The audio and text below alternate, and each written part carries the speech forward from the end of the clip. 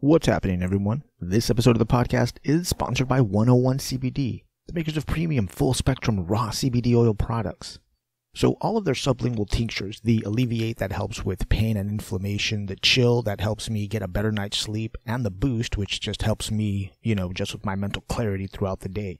All of those come in some really great flavors, and my favorites are the blueberry and the citrus. They've come out with a brand new flavor. It's called Tropical Bliss. And I really like it. It's got this pineapple, coconut citrus flavor to it. It's really nice, man. And 101 CBD wants to invite you to come into any of their retail stores and try it out.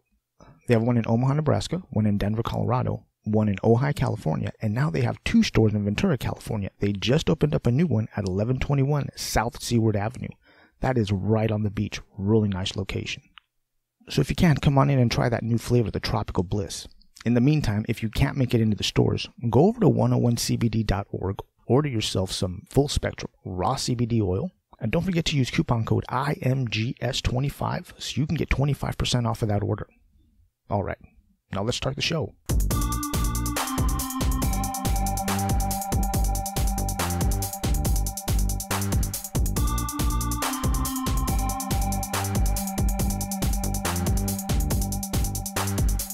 Brothers and sisters, welcome back. This is the In My Grow Show, the podcast dedicated to taking the mystery out of cannabis.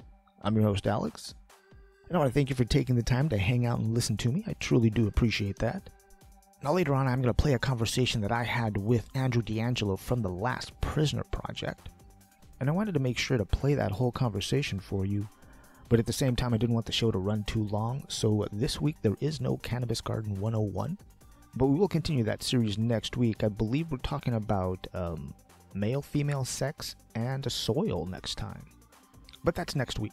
Right now, I want to take a moment and say Happy Father's Day to all of my fellow dads out there. You were amazing at the height of the quarantine when everybody was going mad and going nuts. You kept everybody calm at your house, You kept everything in perspective. Don't worry about it. We're going to be okay. You fucking killed it, you guys. Good job. So, take the day and do something fun for yourself, man. Go fishing. Go ride a dirt bike. Go play some disc golf. Go play some regular golf. Sit in front of the TV and watch Blade Runner 4 times in a row. Whatever it takes for you to relax, man. Go ahead and do that today. You deserve it. And while we're on the subject, I want to say Happy Father's Day to my pops. I appreciate everything you did for me when I was a kid, when I was growing up, man. I truly do appreciate it, and I love you very much, pops. And now, so I hope everyone's gardens are looking great, whether it's your cannabis garden or your vegetable and victory garden, whatever you got going on, man. I hope it's running great. Let's see, my tomatoes are coming up pretty good. I got some early girls going. They're still green, but, they're showing a little bit of color. And my jalapenos are already coming up. Those are ready. And so are the sweet peas. And my mystery grow cannabis plant that's flowering, I scoped her yesterday. I think I'm going to give her another week before I chop her down. I think I said that same thing last week. But, the trichomes are still all milky. I've got maybe 5-10% amber trichomes. I like to chop them down when the trichome heads are about 30% amber. So I figure about another week she should be okay. She should be ready. The other thing I wanted to talk about was that I saw this show on Netflix. It's called Cooked with Cannabis. And it's a cooking competition show, but with the centerpiece being cannabis.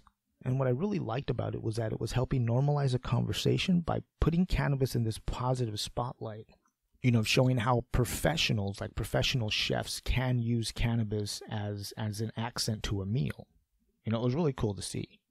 The only criticism I had about the show was that they used the word fuck a lot. And, not so much that they used the word fuck, but that they seemed to use it or leave it in gratuitously, to be extra edgy. Hey, we're not only talking about cannabis, but we're cussing as well. I don't know. It was just a trip. It just seemed like everybody had to get at least 7 fucks in. And I'll rate the show about a 6, maybe a 7. It was an alright show. Check it out, man. Let me know what you think. Yeah, it's on Netflix. It's called, what did I say? It's called Cooked with Cannabis. That's another thing I was wondering is why they didn't have baked anywhere in the title. Is it because baked would be too obvious? Baked with cannabis? But then it'd be like a baking show, I guess. Or it would give the idea that it's a baking show. I don't know, man. Like I said, check it out. Let me know what you think. All right. Now let's get to the strain of the week. And today I'm going to talk about the Nepalese. If you heard last week's show, that little intro of me just stammering and staggering was because of this Nepalese. Now, this flower is a pure sativa strain and is natively grown in the Nepal region of the world, hence the name. And this flower had this like citrusy lavender, wet dirt, pine coney smell and taste to it. And it was a very, very heavy hitter. I mean, this flower left me chatty and a bit dumbstruck at times. I'm not kidding. When I first got it, I rolled a joint. Took like 4 nice good drags from it. And like suddenly I forgot my name and my address for like 10 minutes. Now, coming down wasn't too bad. It was kind of smooth. Not so much of a roller coaster, you know. But a couple of times when I got really, really high, it did give me couchlock. And yeah, it sent me to bed kind of early those nights. So just be aware of what you're getting into with this Nepalese. And you know what? I'm also really glad I got some because I'm growing a Nepalese diesel cross, which sounds like it's going to be amazing. But that's another conversation for another time. At any rate, man, if you see the Nepalese or the Nepal, get it, pick it up, let me know what you think about it. And that, my friends, is the strain of the week.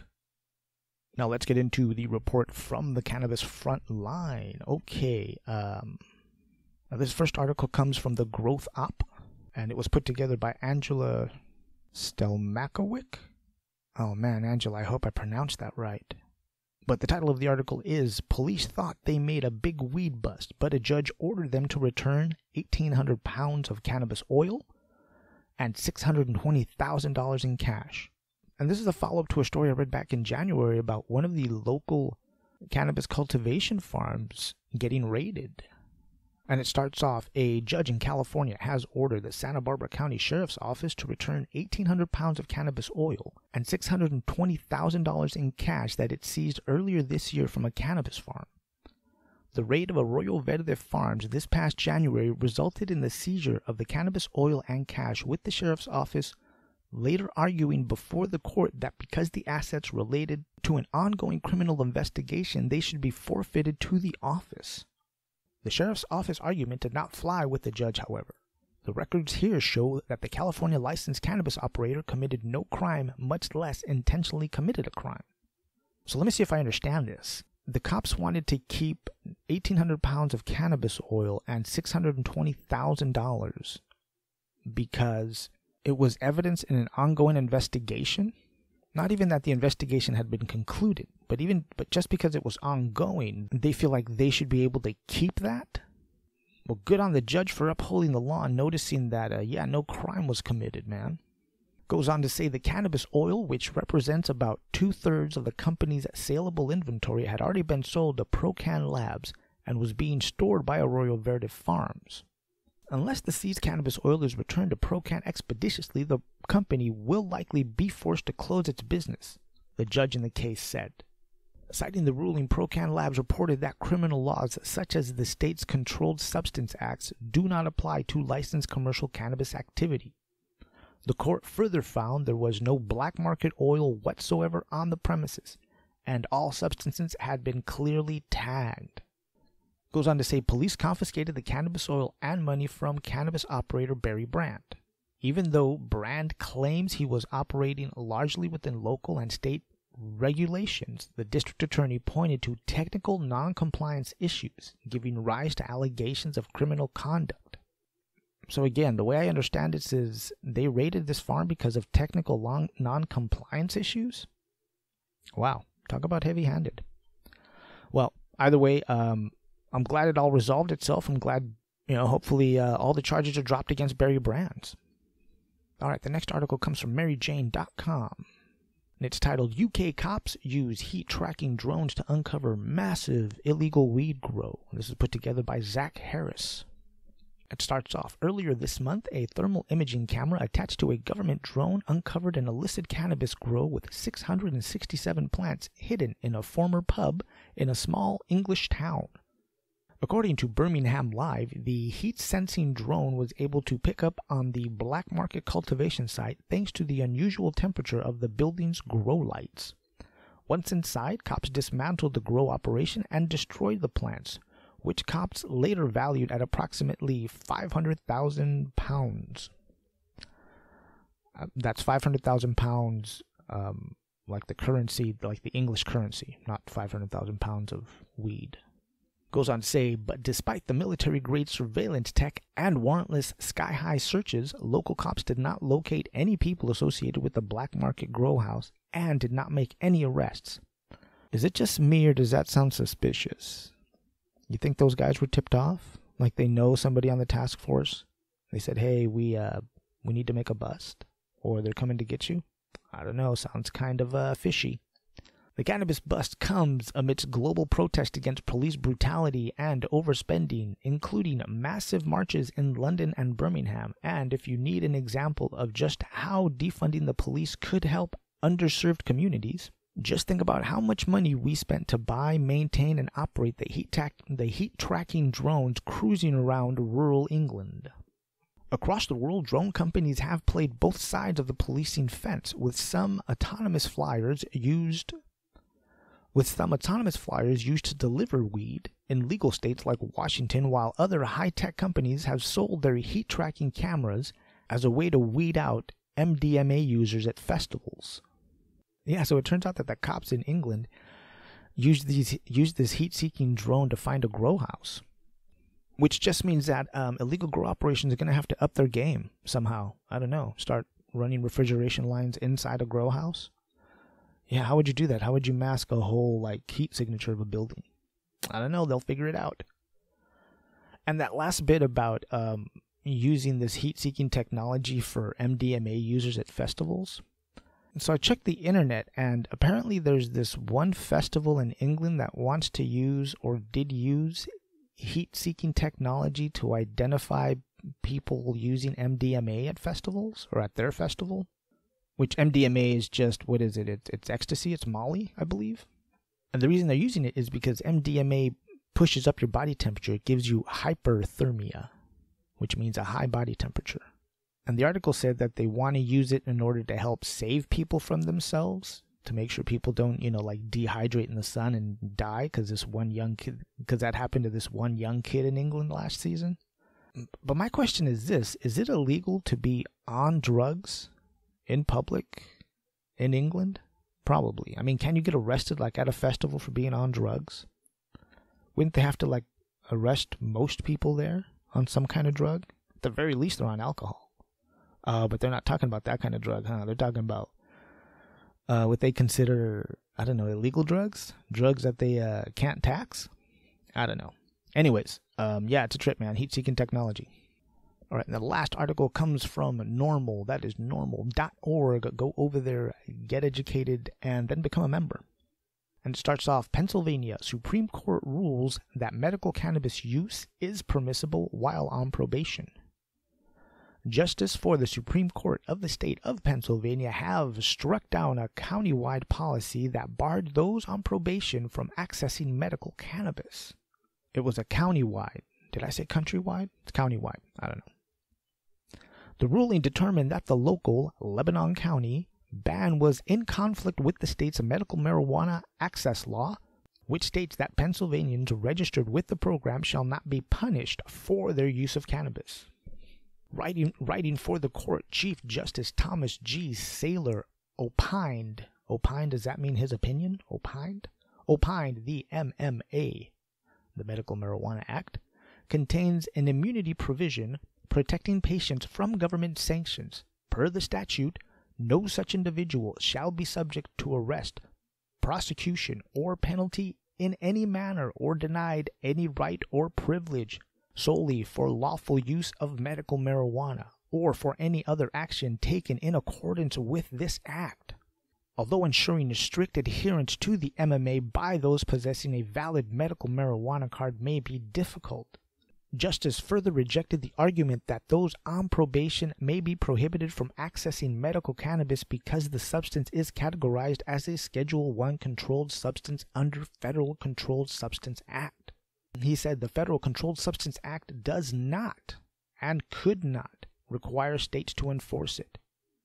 In enacting the MMA, the Pennsylvania legislature proceeded pursuant to its independent powers to define state criminal law and promote the health and welfare of its citizenry. While the circumstances are certainly uneasy, since possession and use of medical marijuana remains a federal crime, we find that the district cannot require state-level adherence to the federal prohibition, where the General Assembly has specifically undertaken to legalize the use of medical marijuana for enumerated therapeutic purposes.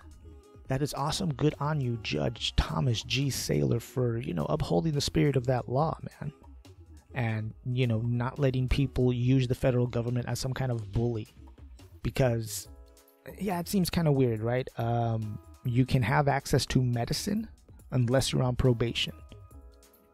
Why is it that cannabis gets to be treated so special? I don't see them trying to do this for antidepressants. If you're on probation, you can't have your antidepressants. Makes no fucking sense. Good on you, Judge. And that, brothers and sisters, is the report from the Cannabis Frontline. As always, there are links in the show notes so you can read all of these stories at your leisure. Now, I'm going to play a conversation that I had with Andrew DeAngelo from the Last Prisoner Project. We had an awesome conversation, not just talking about the Last Prisoner Project, but about, social equity in cannabis, gun ownership, and the hypocrisies of the cannabis laws in this country. It was a great conversation, man. I love talking to that guy. Hang tight. I'm going to play a little bit of music, and then I'm going to put that conversation on for you.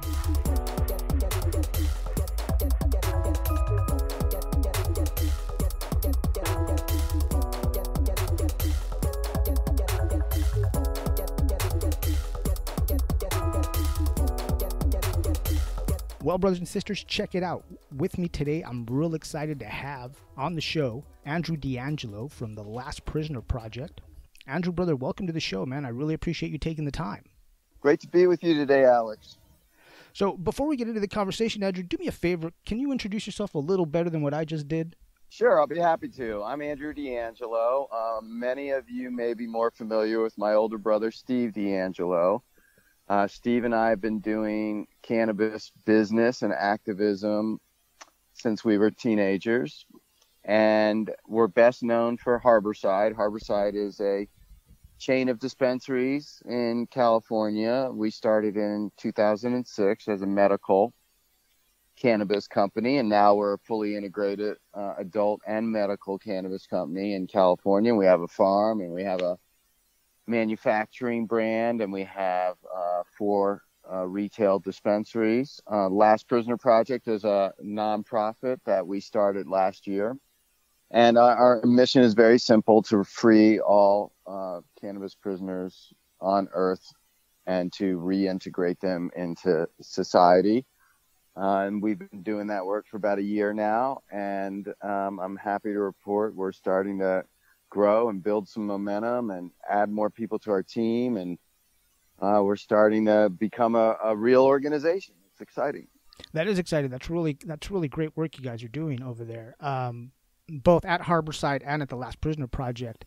Now, but let me ask you something, Andrew. So what was the catalyst, man? What was that thing that brought you to this project, to want to address this issue? Because a lot of people, really don't want to lend themselves to this kind of thing. What got me into this? Is that what you're asking, Alex? Yes, sir. Yeah, exactly. Well, okay. As I mentioned, my brother Steve and I have been doing this a long time. And when you've been trading in cannabis as long as we have, most likely you've had some encounters with law enforcement. And Steve had his first encounter with law enforcement when he was 18 years old, and I was only 9 years old. My brother's about 9 or 10 years older than me. And I had to visit him in prison. And that was kind of a traumatic experience for a 9-year-old to go through, and our whole family to go through. And so not knowing at the time that that was my first encounter with social justice issue with respect to cannabis prohibition, and then as I grew up and began to get close to cannabis myself and trade in cannabis myself, a lot of our friends and people we worked with got busted. And we had to bail them out of prison. We had to get them lawyers. We had to visit them in prison. We had to deal with the side effects of imprisonment on families and children. And that sort of thing. So we became acutely aware of the effects of cannabis prohibition on the community we were in, and that's what motivated us to change the law so we could stop that from happening to people getting arrested for cannabis. And so we did that work. It took a long time, but at least here in California, cannabis is legal for adults and for medical patients. So now we can focus on, helping on this mission to get people out of prison, sort of continuing that work we did in our community for many decades. And even at Harborside, we had programs where patients could write letters to prisoners, cannabis prisoners, in exchange for free medicine at Harborside. And we've always tried to keep awareness and consciousness that we have brothers and sisters behind bars. Many of them are poor people, immigrants, people of color, and people who have been carrying the cannabis plant of all colors and creeds for decades. So that's what Last Prisoner Project just kind of continues that work, and we're blessed because the community, the cannabis community, is really responding to Last Prisoner Project, and I think social justice overall. I'm proud to say the cannabis industry seems to be quite active. Hey, so on that same kind of vein, let me ask you this, man. So with cannabis being more popular, a lot more states are opening up these markets. I mean, what kind of responsibility do you think like these legal companies or these cannabis companies in these markets have to these individuals still in prison? Because look, I mean, a lot of our really favorite, at least my favorite strains, the AK-47, an OG, Granddaddy Purple, those were all put together by people who were considered criminals. And now this cannabis industry is moving forward. There's all kinds of money and investment, but it seems like, they've forgotten on whose shoulders this industry is built on. I mean, I think there's some kind of responsibility that these companies have. Oh yeah, I couldn't agree with you more. In fact, you've basically described the origin story of Last Prisoner Project. Part of the reason we started it when we did was because we saw the industry blowing up. We saw all these companies going public in Canada, including Harborside. Lots of wealth was being created, and those markets have since collapsed. But and so a lot of wealth has been lost. But a lot of economic activity has been generated, basically doing the same thing everybody's locked up for, on a much bigger scale. We have Michael Thompson. Michael Thompson is a man in federal prison. He's been in prison 26 years. He's 62 years old. He got busted for 3 pounds of weed. We've got a petition for him to get clemency with Governor Whitmer in Michigan. People can go to our website, lastprisonerproject.org, and sign that petition. And so 3 pounds of weed, and he's been in jail for 26 years. And, Harborside sells 3 pounds of weed in a couple hours during a typical, retail day in our businesses. So what you say about the disparity between what the industry's doing and what these folks behind bars have done is shameful. I mean, we felt bad enough about it to start an organization, and it's not just a guilt trip, man. It's obligation. We, like you said, we're all standing on the shoulders of people who came before us, and it goes back a long time. Remember, prohibition is 100 years old or more in the United States, in most states. Federally, it's a little less than that, but still been around a long time. Always used as a tool of enforcement against people of color and immigrants and poor people and people who've used the plant. It's always been about the people who use the plant and have the plant in their lives and it's been used to attack those folks, and it still is to this day. So it's just a basic moral obligation that companies should feel to donate to LPP and others. There's all kinds of other social justice groups that people can get involved in, that are run by lots of different wonderful people, and that folks can plug into. But the important thing is to not who you donate to, but to feel the obligation to donate, because if it wasn't for all of us who carried this plant and got busted for it, and you wouldn't be in business in the first place. So I couldn't agree with you more. And I hope that everybody listening to the program will activate that message in your communities and the circles you travel in, because it's very important. We have to make sure that we hold each other to account to fulfill that sacred obligation. Yeah, and it seems like a really fine point was put on that, at least for me anyways, when the quarantine hit. And you had all these states who had like a legal framework for cannabis, whether it's recreational or medical, just all of a sudden say that it's essential, which is fine. I'm not arguing that point, but you still got people in your prisons for that essential work, basically. You know, I mean, it's just the hypocrisy was way too obvious, man. It was just, yeah, it was like a slap in the face the way it wound up. Oh my goodness, it's more than a slap in the face. It's just one more result of something that's very, very broken in this country. And you know, the obligation we've just spoken about the cannabis industry to do as much as we can is just, you know, reflective of what needs to be done on a much larger scale throughout the whole country and every community, you know, all the way through. But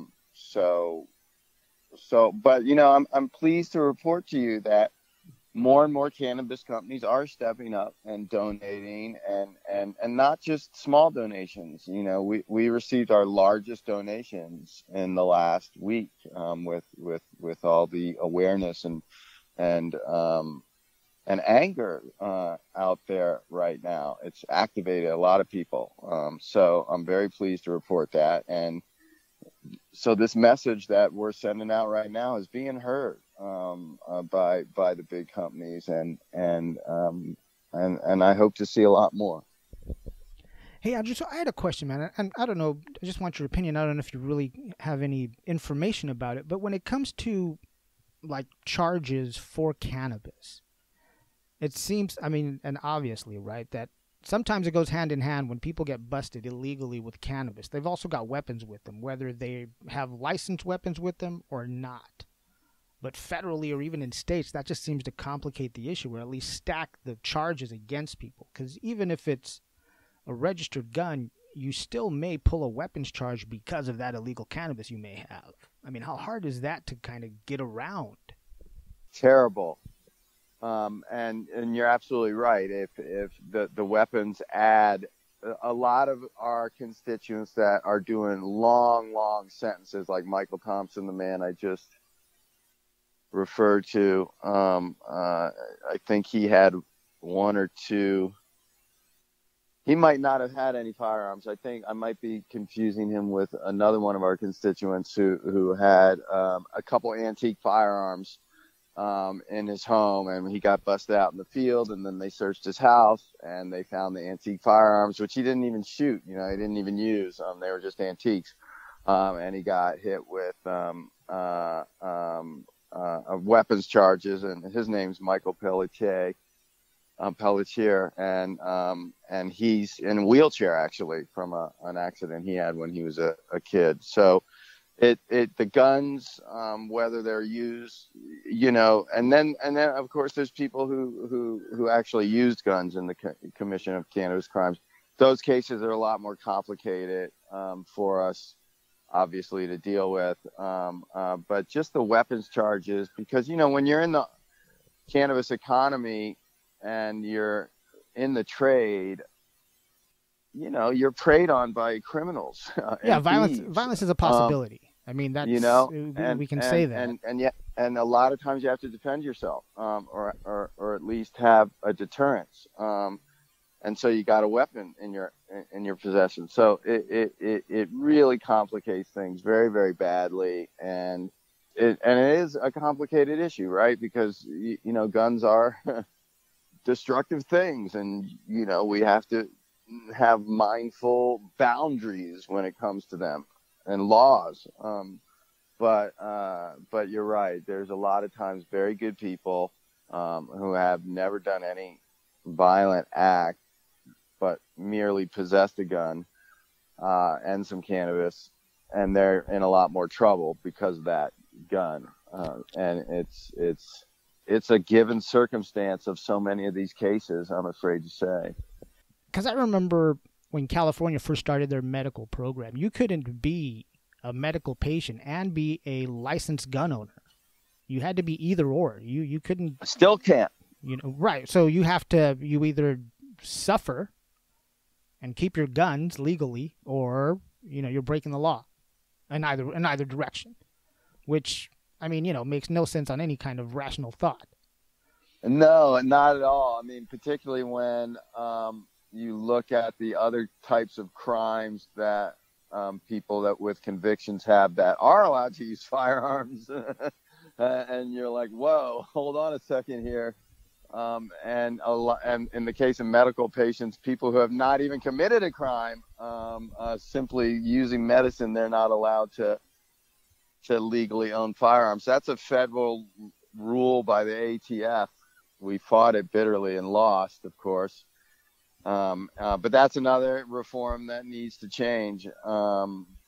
Thankfully, one of the things that happens when you become close to the cannabis plant is you tend to want to have guns and shoot guns off a little bit less, perhaps, than folks that may not have cannabis in their lives. So I do think that the plant provides a little bit of a check and balance on the firearm too.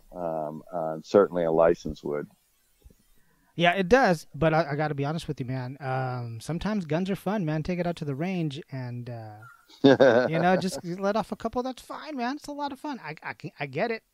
I get it, But, yeah, I just think it's this real, just odd space that cannabis has put in because they just want to, keep it as it's stigma, limited. man. It's all stigma. It all comes down to stigma. We have so much stigma we're dealing with, It has a huge impact on our communities, and that's just one of them, the firearm issue for medical patients. But there's so many. I mean, I remember, before we had cannabis legalized and you were in the cannabis trade, you'd be in the circles of mainstream society, and you'd introduce yourself, and inevitably the second question after what's your name is, what do you do for a living? Yeah, what do you do exactly? What do you do for a living? And all of a sudden you're confronted with this question that is very hard to answer. And just the stigma and shame associated with that, I remember being acutely aware of at the time. And that stigma it's the reason people don't want a cannabis dispensary in their neighborhood. It's a reason we have so many problems with the legalization framework in California. And most communities don't have legal access to cannabis here. It's all stigma. It's all these false perceptions that somehow some terrible thing will befall a community if there's a cannabis dispensary in it. And it's just not the case. Well, I mean, yeah, that's here in California. What gets me is like places like in Florida where they have a medical program, but they don't even allow flower. It's like they don't even want to see people smoking joints or anything. I was like, wait, how can you have... Well, I know, right? That was, again, another battle we lost in Florida, the activists lost. And, Minnesota, same thing. Medical program without flower. So it's... And that, again, on another level, that just seems like a giveaway to big business. Because now you're not allowed to grow your own medicine or your own recreation. You have to get it from someone. You have to have a third party. There's got to be a middleman. I sometimes what we have to fight for in circumstances like that is home grow, so people can at least grow their own. But yeah, it's really absurd, right? Because the easiest way to give people access to cannabis is flower. Flower is the easiest to grow. It's the cheapest to grow. It's the most accessible. It's what people are most used to. It's the lowest barrier of entry, really. It's not as potent as eating cannabis. So, and so to discourage that or not allow that is the height of absurdity. It's hard for us, people like us, it's hard to fathom that such an absurd thing could come to pass as a law or a rule. But this is how terrified people are of cannabis. And the people passing these absurd rules and laws are generally Democrats. They're not Republicans. They're generally Democrats who supposedly are progressive, supposedly are liberal. And yet this is what happens. So, we have to always do our political work and get a little bit better at, now that we've won the war of legalization in many places. We still have to win that war in many more places, but now the time is we have to start winning all the battles to get the framework and the taxes and the access right, and to create balance in the supply chain. So as you say, small businesses, medium-sized businesses, big businesses can all be together, serving the community with all kinds of different cannabis products. So that's the promise that cannabis holds, that we all see, that we all understand in our hearts and our spirits. And somehow we just got to be smart enough to make it happen, Hey, so can you talk a little bit about like the actual importance of educating the community? Because it's one thing for you and I to talk to the industry, but it's another thing to get the attention of those people, not so much who have already made up their minds to say it's evil, but those people who just aren't sure yet. Because that outreach is really what's hard, because at least from what I've seen, people are interested, but as soon as you invite them, hey, we're going to have this thing, we're going to, talk about it, they're like, oh, wait, I don't want to be seen. So like, well, you got to get involved. Yeah, the message that I've been trying to talk about this year to the community. So the cannabis community is a big community, a lot of different stakeholders in it. But for the first time in a long time, we actually have a legal industry. No matter how imperfect it is, it's there. In California, it's about a $3 billion a year industry. And that gives us a lot of political power that we're frankly wasting away. And it gives our consumers political power. It gives our businesses political power. And it gives all of us political power. And we're just not using it. One, for lots of different reasons. One, our community is pretty skeptical of politics in general. And I think we prefer to turn away from political solutions and embrace different, more autonomous and self-sufficient solutions. Well, you know what it also is, though, is that a lot of us aren't used to the attention. It seems like a lot of us, because we're used to coming from a very, we're keeping our stuff very hidden. What we're doing is highly illegal, or at least it was. So we're not used to coming out and saying, hey, here I am. Here's what we're doing. Yeah, that's part of it too, right? There's stigma within us, even though we're cannabis people, because we had to live under this. It's kind of like other forms of the other, or separation, or even hatred, where there's all this stigma involved in it, because it's built on this lie. It just takes all these different forms, and cannabis prohibition is one of them. But if we wanted to here in California, or just about anywhere, if we really, really wanted to, we could create our own cannabis laws, frameworks, and tax rates. And if we were active enough and organized enough and coordinated enough and united enough, we could do all of those things, and be very smart about it, and not be at the mercy of trying to get, one of the two political parties to not be afraid of us. They're so afraid of us. And so it's hard. Whereas if we just leveraged our own power and we created our own majorities and used kind of the pay to play political system that exists and win within it, then, I think we'd all have a lot less to complain about. So that's, we're still learning how to wield all of this, because we had to spend such a long time ending prohibition, that how to become effective political operatives now is our next thing we have to learn how to do. And none of us are super good at it yet. That really shows. But we have the power. I mean, we have tremendous power. We're just so fragmented right now, and it's just hard for us to agree on a strategy, and then fund it. But if we could do those things, we could win. It is possible. I've been in the guts of the political process in California for the last 2 years as a board member of CCIA.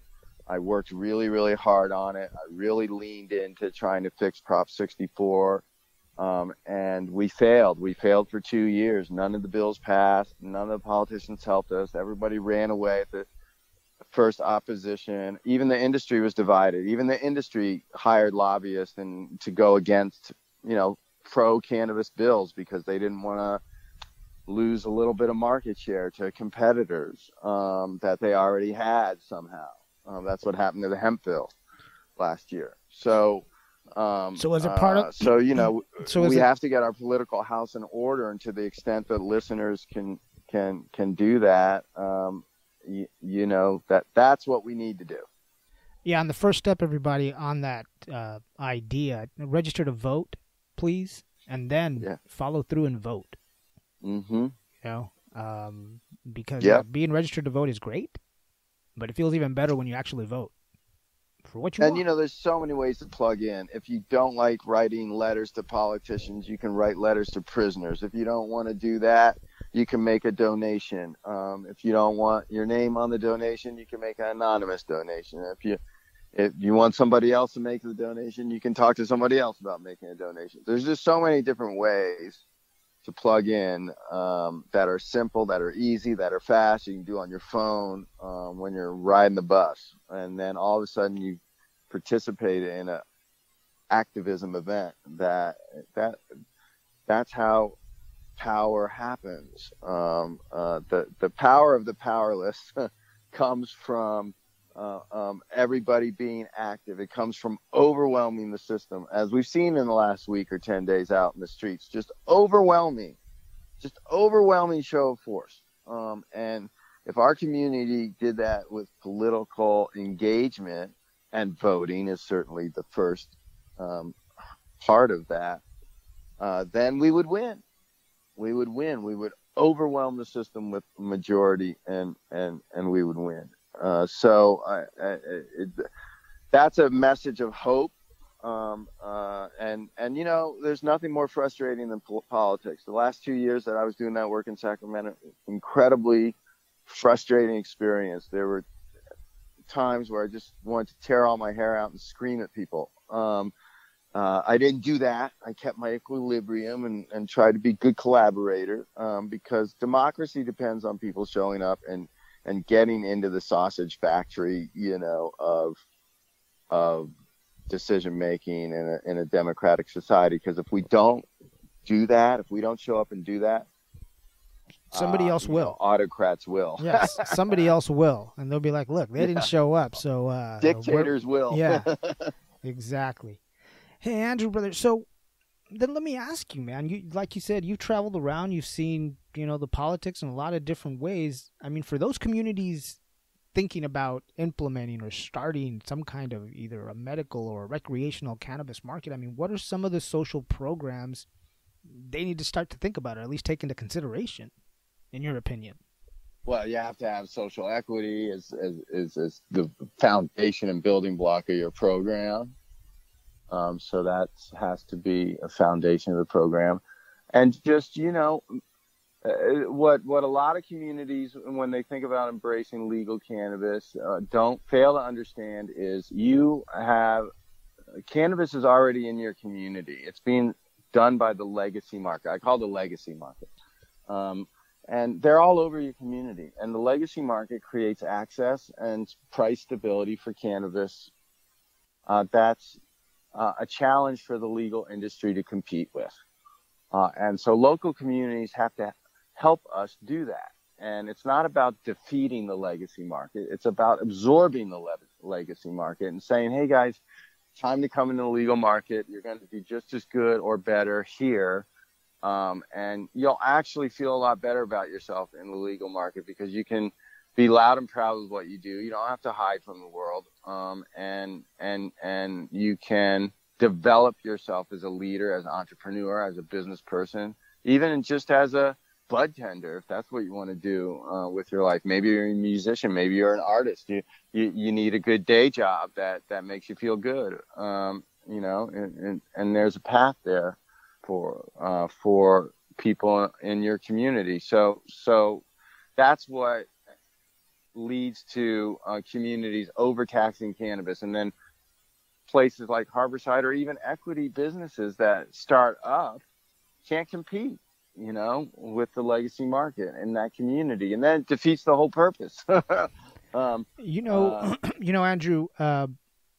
you're the first person to say that as far as absorbing the legacy or the black market. Everybody else that I've spoken to about it has been on that other tact of defeating it.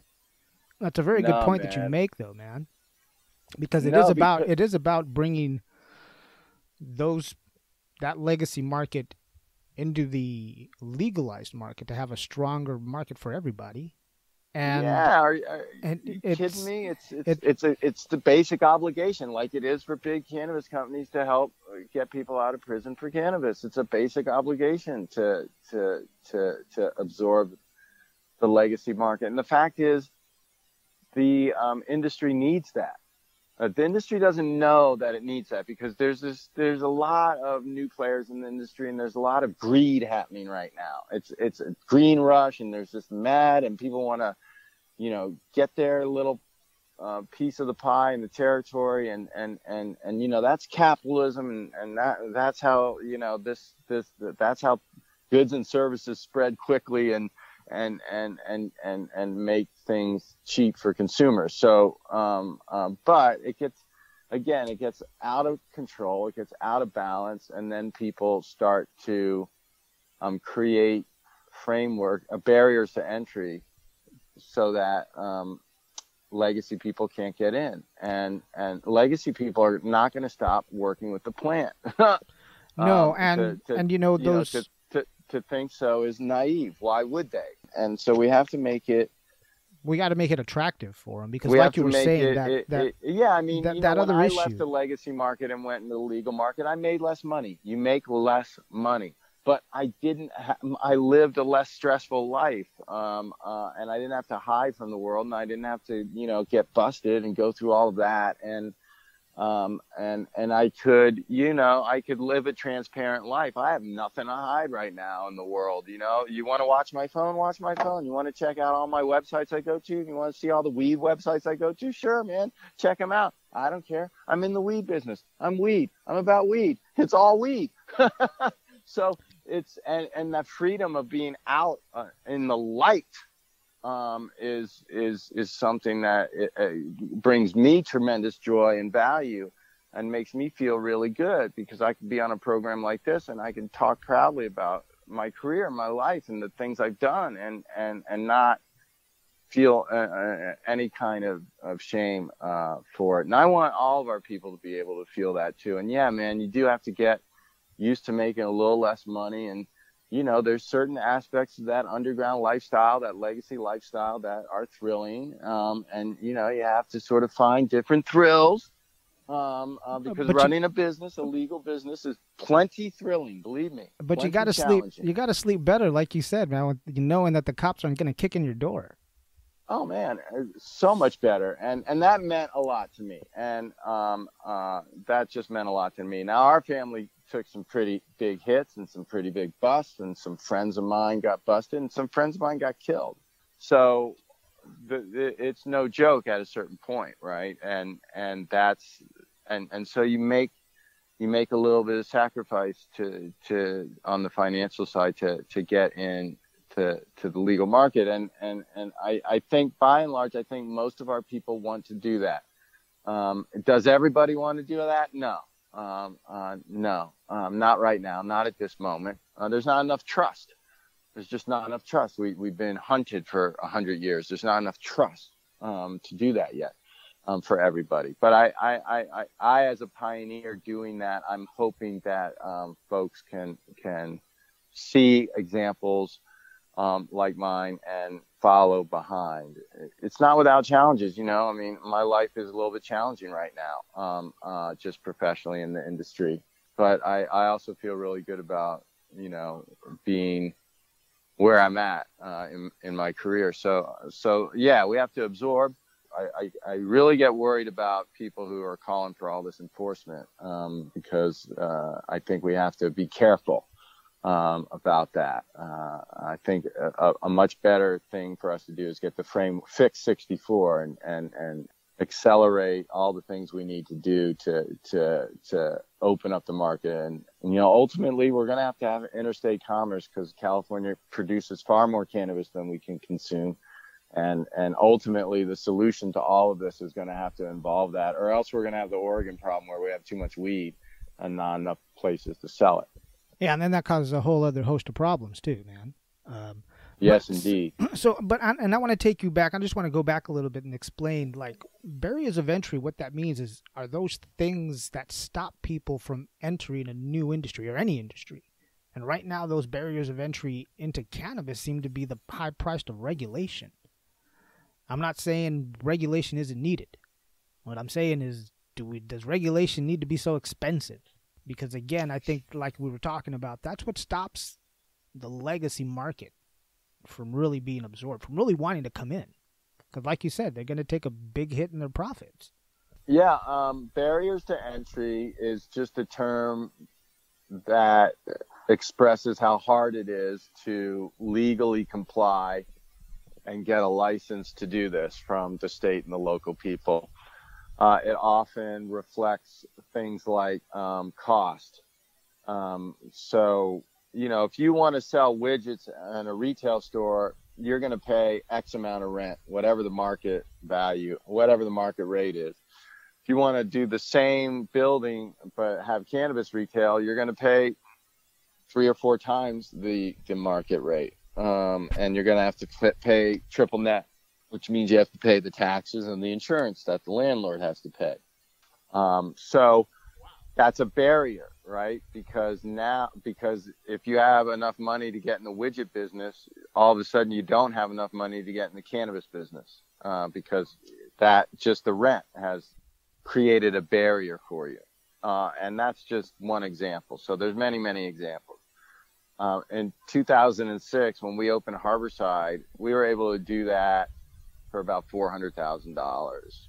Now that same project would probably cost somewhere close to $2 million.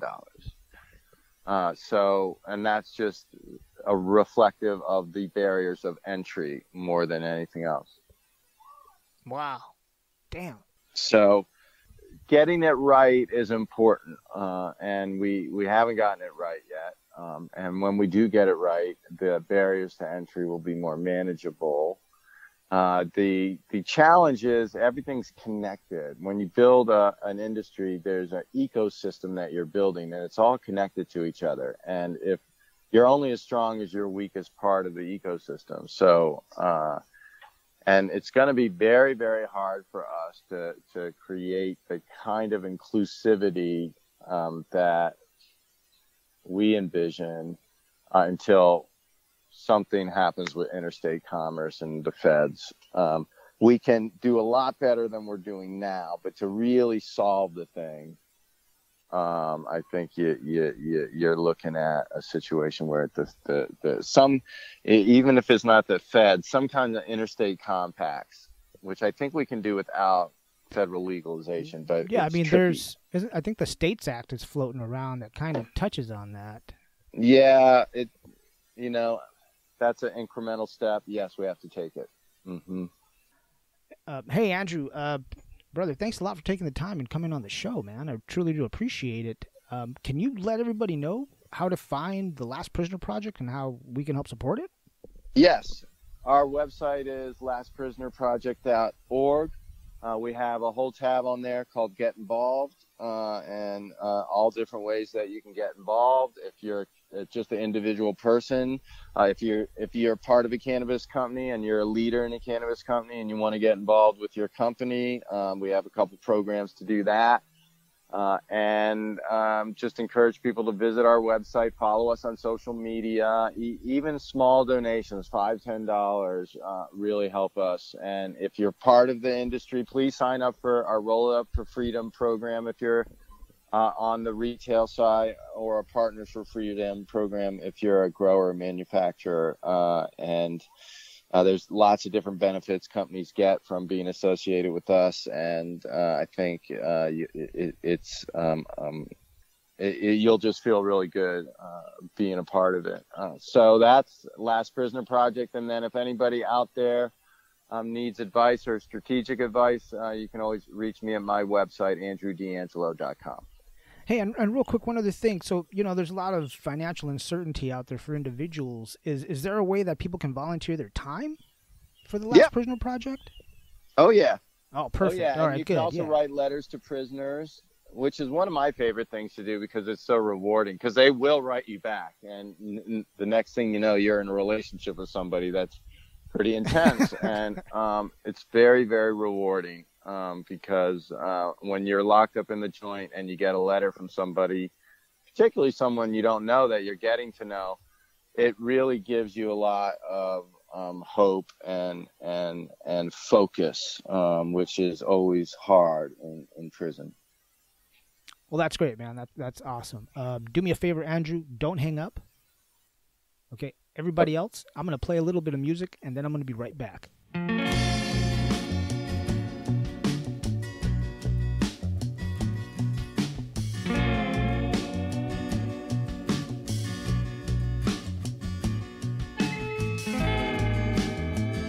So yeah, everybody, go over to lastprisonerproject.org and see how you can get involved, see how you can help. Again, I want to thank Mr. Andrew DeAngelo for taking the time to come on the show and talk to us about the Last Prisoner Project. And as always, if you have a question or a comment about this episode, you can send an email to inmygrow@gmail.com. And you can also find us on social media at InMyGrowShow. Well, brothers and sisters, that's it. That is the end of the show. I have nothing else to share with you today. As always, if this episode has given you value, educated you, entertained you, or even given you just a little escape from your day, if you can, help the show out with a financial donation. All amounts are welcome. You can go to patreon.com/inmygrow. You can leave a donation there. You can go over to inmygrow.com, click on the Support the Show tab and buy a t-shirt. You can also send a PayPal donation, that is inmygrow@gmail.com. And an even easier way to help out is before you go shopping on Amazon, click on the Amazon link in the show notes, because that just lets them know that we sent you. The show gets a commission and it doesn't cost you anything. Now, if you can't help the show out financially, don't worry about it. I get it.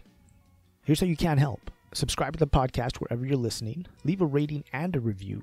Subscribe to the website, inmygrow.com. Then go over to YouTube, search for the In My Grow Show with Alex. Subscribe to the YouTube channel. And after you do all that, just tell 3 other people about the show. That's it, real simple. As I said, mis amigos, my friends, I'm going to go ahead and get on out of here. And you know that I love you all very much. And remember to always grow, learn, and teach.